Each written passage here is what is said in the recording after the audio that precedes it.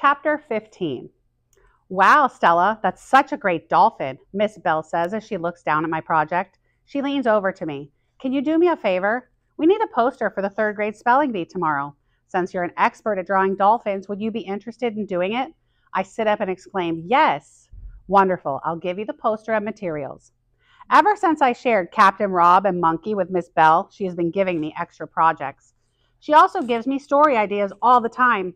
Some of them are not that great, but I love that she talks to me as if I'm a good writer. Dolphins are also the mascot of my school. On the last day of first grade, we got to vote for a new mascot. I voted for the dolphin because back then I mixed up cute little penguins with dolphins. I was really bummed when I saw a dolphin mural instead of a penguin mural when we got back from summer vacation. That's when I started learning all about fishes and all marine life. Come, Stella, let's go to the supply closet to see what you need. Together, we select glitter, markers, and a poster board, and she puts it in a tote bag for me. I can't wait to see what you'll do, she says. As soon as I get home, I draw a dolphin jumping with big letters that spell out spelling bee. I even put glitter on the waves to make it feel more magical. I'm so happy that I even show Poncho. Look, Poncho, I say. He zips around his fishbowl. I'm pretty sure that means he likes it. The next morning, I proudly stare at my poster as I eat my bowl of cereal. It's so great that my poster will be on display for everyone to see. Then I start thinking about the spelling bee. I don't mind spelling out loud too much, but I also have never done a spelling bee in my life. I ask Nick, have you ever done a spelling bee before? Yep, they're pretty fun. Let's practice. I'll quiz you. Okay, I reply. Spell Bigfoot, he smirks. I groan. Okay, what about alligator? I groan again. Mom takes a sip of her cafe and says, I'm sure you'll do fantastico. Despite Mom's encouragement in the morning, I'm so nervous by lunch. Lauren is sitting with us today. Ever since we ate lunch, she joins Jenny and me a couple times a week when she isn't reading. I'm about to ask Jenny about the spelling bee when Jessica interrupts us. Look, it's the weirdo twosome. I think about what Mom said on Valentine's Day. So instead of looking up at Jessica, I pretend to ignore her. My heart is racing, but I just look forward and talk to Jenny. What do you want to do next Saturday? My mom said we could go to the movies. Jenny plays along. Ooh, I'll bring candy then. This makes Jessica angry. Did you guys hear what I said? I called you weirdos. Did you hear something? Jenny says, putting her hand to her ear. Nothing worth listening to, I reply. Ugh, says Jessica as she storms out. Wow, what's her problem? Whispers Lauren. We shrug. Then Jenny and I give each other a quick fist bump. Then I take a big bite out of my delicious peanut butter sandwich. Secretly, I don't know if I could have been so brave without Jenny. However, I realize that Mom was right. Suddenly, I feel less nervous about the spelling bee.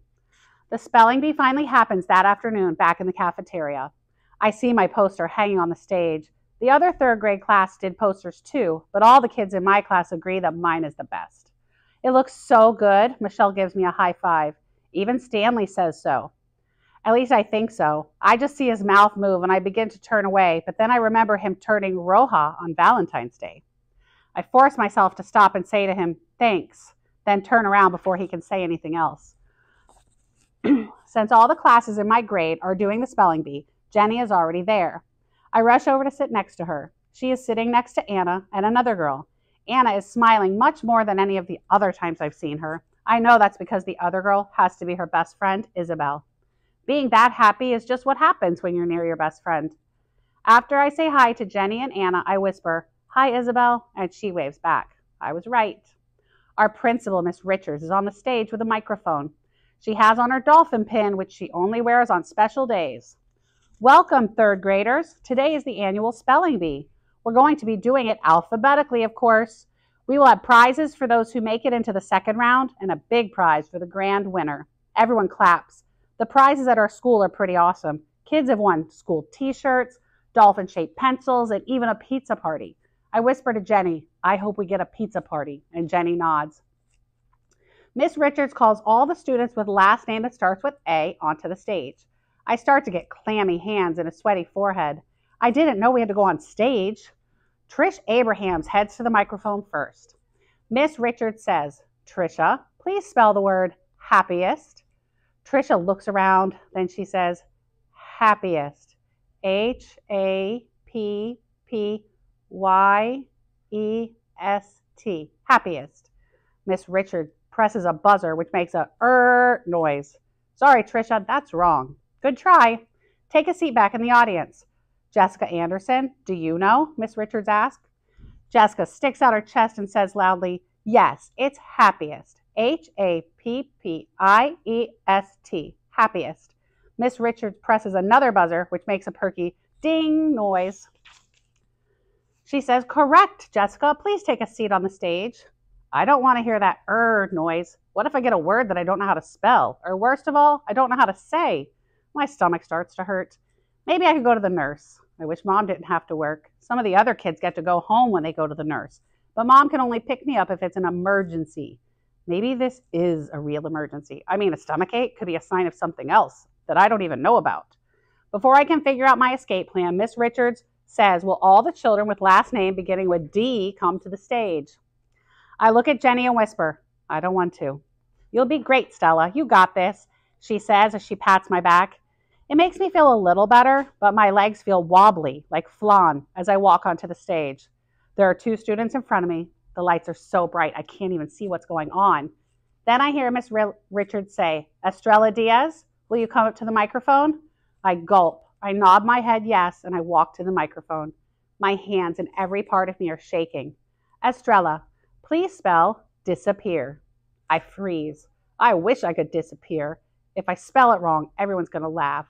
I look at Miss Bell, then Jenny. Both are smiling at me, so I feel a little bit better. But my throat is closed up like I have cotton candy stuck in there. Then I remember what Mom said. I'm stronger than I realize. Finally, I close my eyes. Disappear.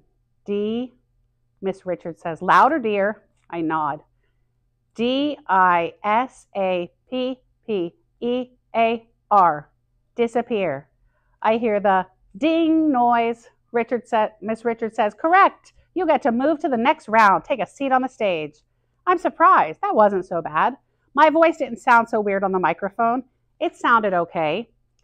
I sit down and wait for the next round. I actually can't wait to go again. It takes a long time to get through the rest of the students. There are about 80 of us all together, so there are many dings and ers.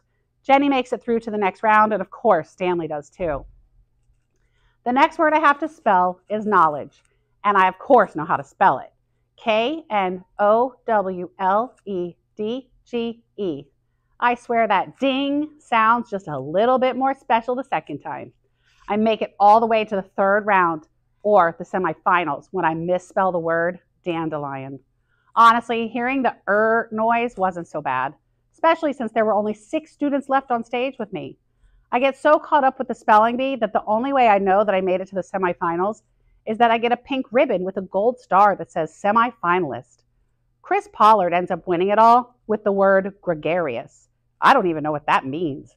Stanley also has a pink ribbon, which is surprising. I thought he'd win it all. Maybe we're alike in some ways. Anyway, Jenny helps me put the ribbon on as we walk past the dolphin mural, and then we link arms.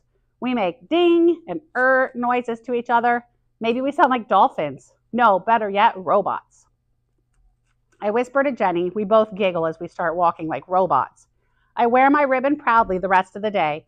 I can't wait to show Mom, I say quietly to myself. Then I say even softer, maybe the presentation won't be so bad. This time, I kind of believe it too.